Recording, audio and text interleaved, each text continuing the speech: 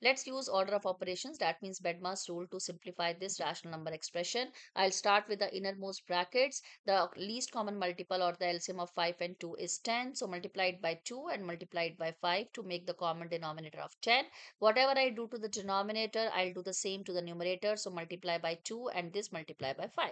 So I would be getting this inner bracket as negative 4 tenths plus 5 over 10 multiply. In this innermost bracket, minus 6 over 7 is being divided by 3 over 14. So minus 6 over 7 as it is. Keep change this division to multiply. Keep change flip and flip this fraction, or you can say the reciprocal of this fraction. So 14 thirds. And the last 5 over 2 will be as it is. So in the first one, I would be getting minus 4 tenths plus 5 tenths will give me 1 tenths multiply by.